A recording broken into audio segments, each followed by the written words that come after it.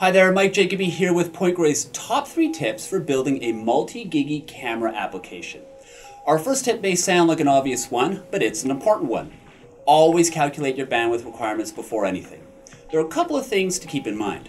First off, even though gigabit Ethernet has a bandwidth limit of 125 megabytes per second, there is always going to be overhead in the data that reduces this maximum limit. To reduce the chances of dropped frames, it's safer to assume a bandwidth limit closer to 110 or 100 megabytes per second. Another thing to keep in mind during your calculations is your pixel format choice.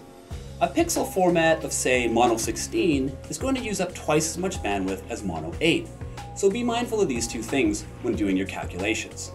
Tip number 2, choose GigE PoE cameras if you can.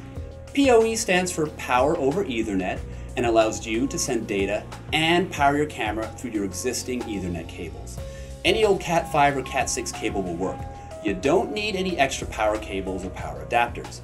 While you will need either a PoE-enabled network interface card or a PoE switch, in almost all cases, PoE is more cost-effective by reducing installation time and lowering maintenance costs. Now, there might be some cases where you don't need PoE. Maybe you already have a non-PoE infrastructure already set up.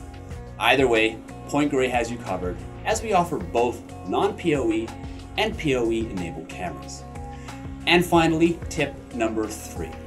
To maximize bandwidth, connect your cameras directly to your network interface cards.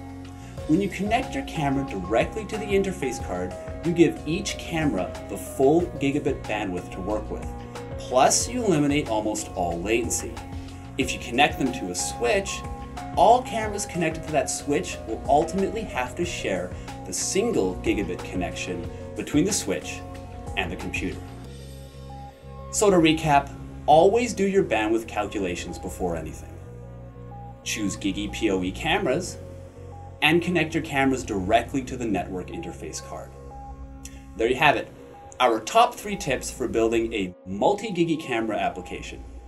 Let us know if you found this useful, and if you have any questions, feel free to contact us or visit our website at www.ptgrey.com. Thanks for watching.